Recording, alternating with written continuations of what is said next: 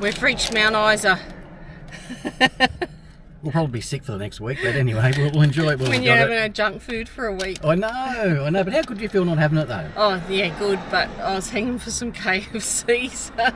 You're worse than me. It's like, oh, I hope Mount Isa's got a KFC. And we're parked in the middle of right in the smack bang middle of the road, so we're hoping that we don't get any trouble. There's been like 30 cop cars go past, and I'm not even kidding. Like every second car's a cop car, and they're not even worrying about us. I've got to go to Coles. And John's going to stay with the caravan because a couple of the locals have just spoken to us and said don't leave the caravan.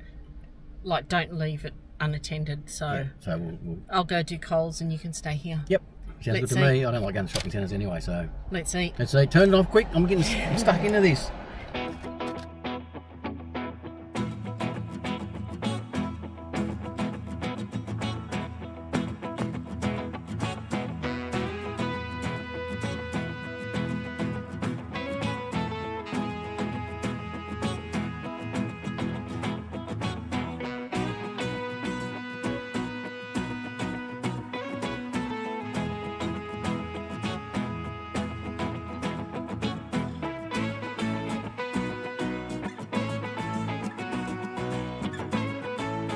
Good morning.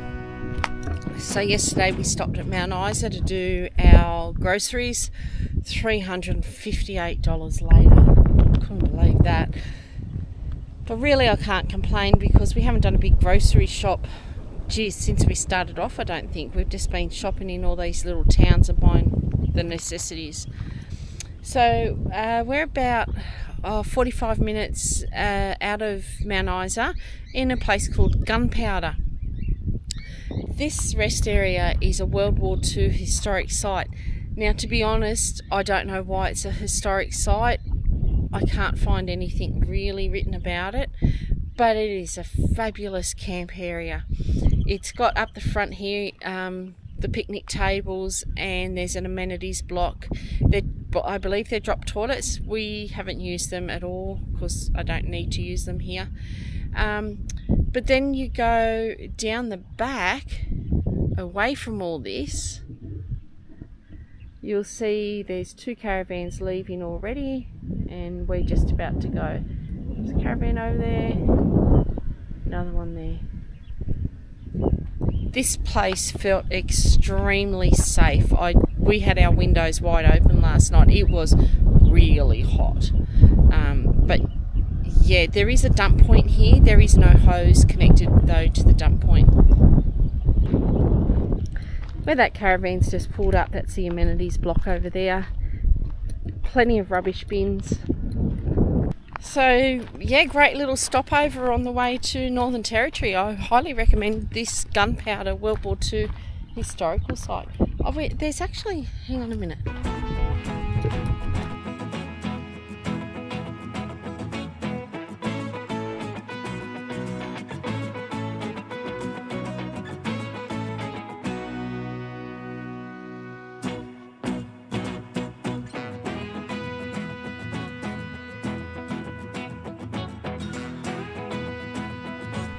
Found an information board. So the Mount Isa to Camooweal Road was built during the World War II as part of the Inland Defence Road System.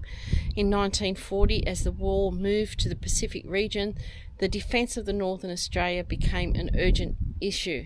The Queensland Main Roads Commission, now the Queensland Department of Main Roads, was given the responsibility to build a road west of Mount Isa to link up with the north-south road at Tannock Creek. Prior to 1940, the road west was a track which ran close to the telegraph line erected in 1897 and meandered from waterhole to waterhole across the ridges and black soil plains. In January 1941, work commenced on the road, which was 10 miles shorter than the track. However, there were difficulties in building the road with funds exhausted and chronic shortages of machinery and manpower. By the end of 1941, Australian and American military traffic on the east-west road increased to volumes as high as 1,000 vehicles per day. So, to the left, it says Looking to the left, a good example of the design standards of the time will be noted. The road hugs the natural surface, traversing both floodplains and crests. The adjacent road, constructed in 1994, provides a stark contrast to the standards.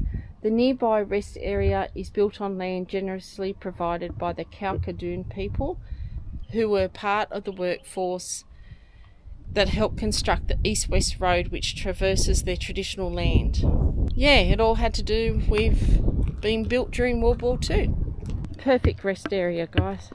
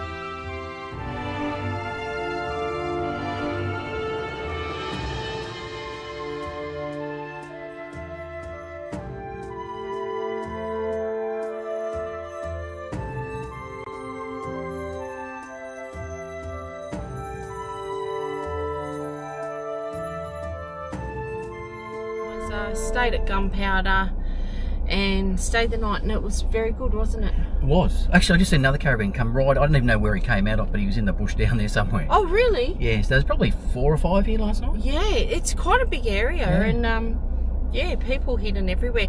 And John practiced the drone, so I would have put that in here. Oh my God, how hard are they to freaking control? It was a good little area for John to practice the drone. So the drone was up, and I looked down, and it was actually like staring at some caravan way down there. I thought, oh shit, how do I get it back? And I'm trying to get it back, and it's not coming back. And I'm thinking, these people are going to come over and say, hey, you know. Anyway, I got it back, and then it was all right. That's good. We're going to head, I think, as far as Barkly Homestead. So there's not going to be a lot of stops on the way, but we will be crossing the border Boulia. into Northern Territory. Yay! I think we've got some 340 kilometres to go today. Can't we just blink and we'll be there? Yeah. That's all right. So, let's go. Let's go. Next important stop, we're at Camooweal now, and we have just emptied the toilet at the dump point, and John is now filling the water. Oh, so slow. They need quick fill things on caravans, I reckon. Yeah. Be interesting how full it's going to go. Yeah. Oh, it was pretty. I think it was pretty empty, this one. We could have filled the water at the dump point. There was a tap there, but we watch Caravan Adventures Oz with Bryce and Chelsea. And he's a plumber, and he said never fill up your water near a dump point. Near a dump point. So we stick by that rule. Considering he's a plumber, he knows what he's talking about. Actually, toilets just over there. No, toilets over there. There's a picnic table there. We came in through this entrance. Picnic table there. There is a tap on it, but it had a different connection. Fire hydrant hose. Yeah. And then this picnic table here. It's got a little barbecue, and it had a proper tap. we did have to use our second hose because it wasn't long enough. Just wasn't long enough, like. Unbelievable. But that's pretty good. That's all right. Can't argue with that. It's free water. Dump point. We're not going to stay in Camooweal because we have a parcel at the Darwin post office, which I have just had to ring because I had that parcel sent, and I've never done it before, to the post office, and it got sent to a locker, and my daughter told us not to use the lockers because they only keep them for 24 hours. And we've got to get to Darwin. So I've just rung them, and he said to me, no, the good news is they keep them in the lockers for 48 hours, and then they're supposed to get sent to a post office for collection. So hopefully he's right. Yeah. But having it directly sent to the post office, you got 10 business days to pick up. I was starting to stress. I was starting to stress. You reckon I stress a lot? Yeah, you do, but I was really starting to stress about this parcel. But now I can order a couple of other parcels that I need sent, and yeah, we're going to be fine. Yeah. We'll do that tonight. So when you're in here, there's 3 taps, but only one in the middle that's got normal connection. The other 2, unless you've got a fancy connection, you can't use it. Oh, okay. Yeah, I must admit, having a freezer is pretty good as well. Right, we're going to go to Now Rennie Street. So we didn't have to turn into Now Rennie Street because what I wanted to see, we could have parked on the highway. So we're at the Ellen Finlay Memorial Park, and that's the town hall there. Here we have, lest we forget, tribute to all those who served their country. Greater love has no man than he would lay down his life for others. But what I wanted to show you, I didn't realise that was there. Oh, there's a big dog. Hello, dog. And there's a sprinkler on, so anyhow. Of course, look at this dog. He's huge.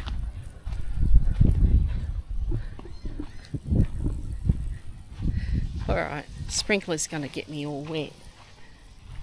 And you wouldn't believe it, the sprinkler has wet the plaque, so I don't know what it's all about. But this is a drover's statue.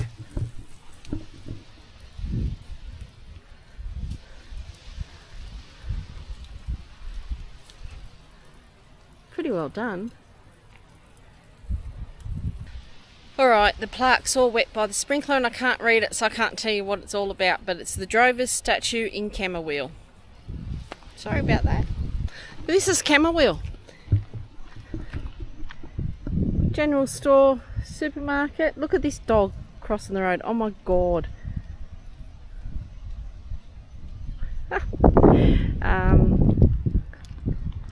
That's supposed to be a petrol pump, but it doesn't, it's closed. There's a hotel over there, and down here on the right is a Puma service station.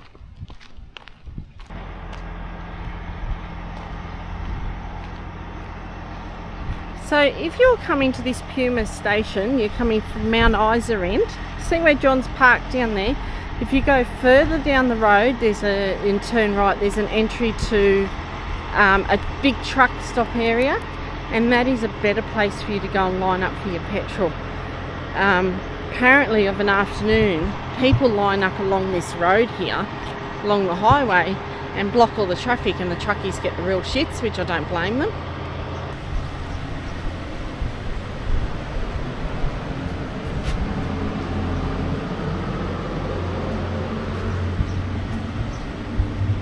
That's a little bit funny.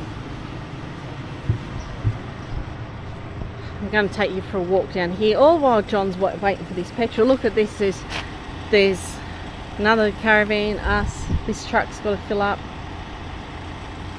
Anyhow, let's walk down here. There's a kangaroo, no, it looked like a kangaroo, but it's got horns.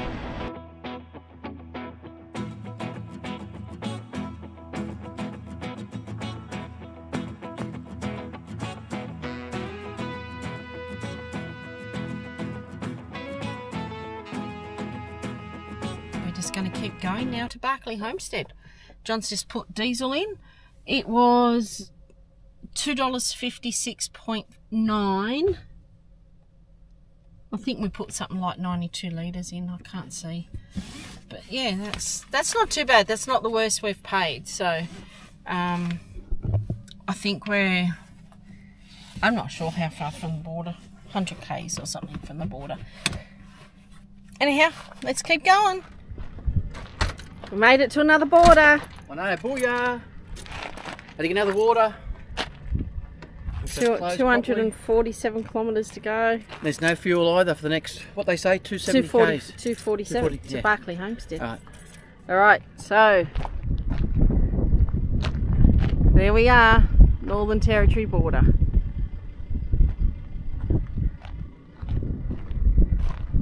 This is the landscape. It's a good pull over area for you to get your picture. I know, look at the rubbish, guys. One thing we hate is how many people have put stickers on the sign. Like, come on guys, we all know you're travellers and everything, but really, do you have to deface the signs? It is a form of graffiti, really. You know, and I'm no bloody angel, but to me that's defacing the sign and it makes it look awful, so stop doing it. I think you can see it out there. See all the smoke? It's haze. What are we, 120 kilometres to go until we get to Barkly Homestead, and there's been warnings all the way along the highway about the scrub fires. But we're slowly getting closer to it. Yeah. It actually looks like the end of the world. It looks like something's been bombed.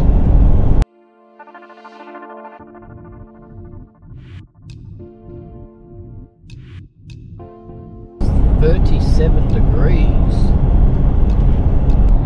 Tomorrow when the war ends. Is that what that movie's called? The war ends. I don't know. With those young kids in Australia that they go camping for the night, and when they come back home, there's a war started. Yeah, everything's been bombed. Well, that's what it looks like.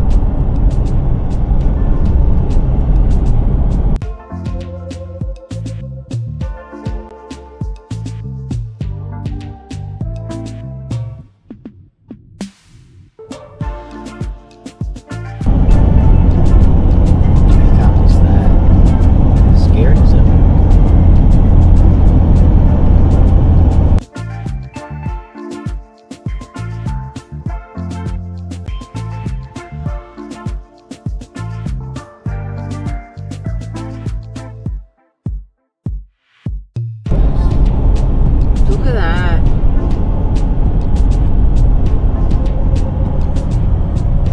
Well, alright, because it's definitely a haze. It took a long time to get here, eh? Tomorrow when the world ends, is that movie? Tomorrow when the world ends. I think that's the one, actually. Where the kids go on a camping trip.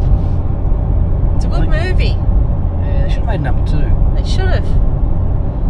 Yeah, that's what it looks like out here. It is surrounding us, like all the way in front of us. Alright, John just did something really funny. So we're driving along this Barkly highway, going towards Barkly Homestead. And there's a car with a boat.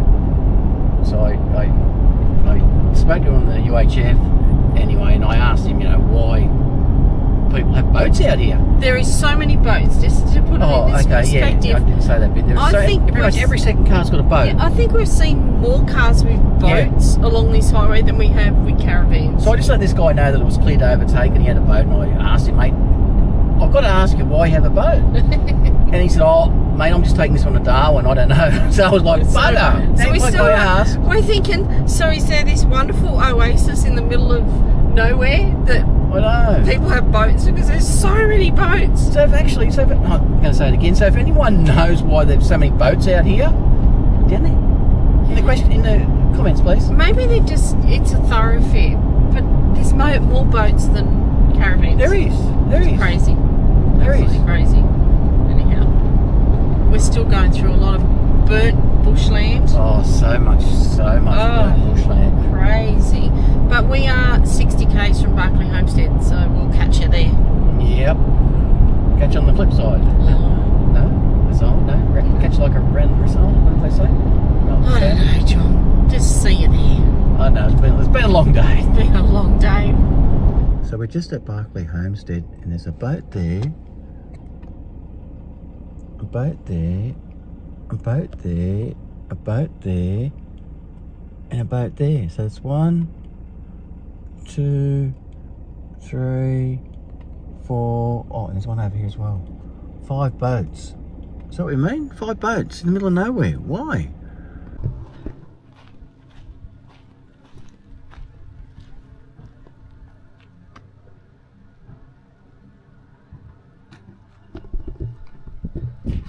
How cool is that? 2 goannas fighting. So today we've arrived at Barkly Homestead. So Barkly Homestead is known to be the first pub when you get into Northern Territory, or the last pub to leave.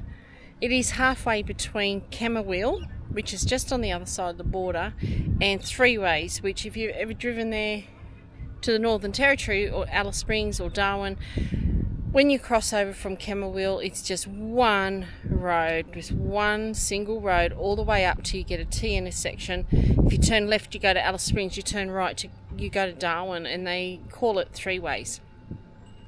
So here we are at the homestead. John and I have just had dinner in there. It cost, I think it was like $43, and we got a pizza, a bowl of wedges, and 2 cans of Coke. I'll try to drop the picture in here. You know I'm not that clever at editing, so see how we go with that. Now I'll take you for a walk around the camp area. It was $40 a night for power and water. We decided to do power and water tonight because it's 38 degrees. It's like 7 o'clock at night. Inside the roadhouse, which is here, it's like a pub, and you've got a dining area, a gift shop, a few convenience things, and then you've got your fuel. Over to my left you have cabins and like a motel area. Apparently this place burnt down not long ago and it's all been refurbished, but I don't know the story to that. Take that as it is. Okay, we're entering the gates.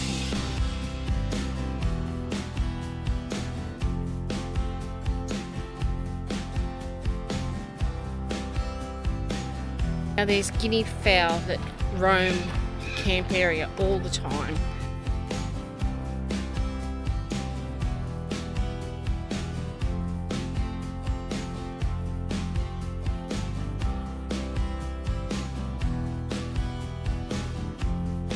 Down here, who's talking to? Oh, he's a black cockatoo. Hi. Hello, will you say hello to everyone? Hi.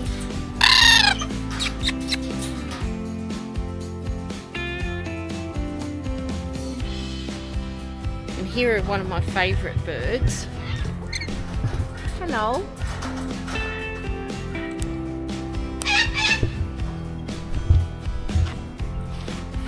Can you see him? My kids affectionately call these birds here grandpa birds.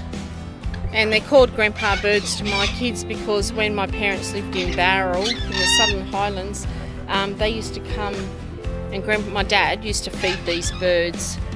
And yeah, so when my kids were little, grandpa birds.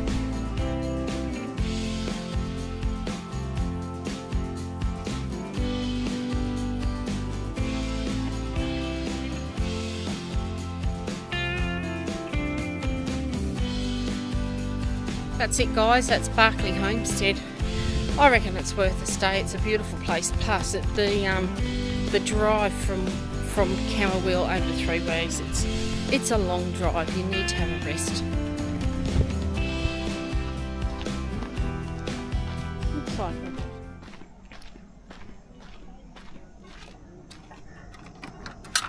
You got your clothes on, John?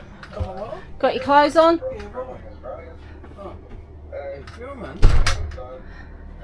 Oh, look at the mess in here. Oh, who cares?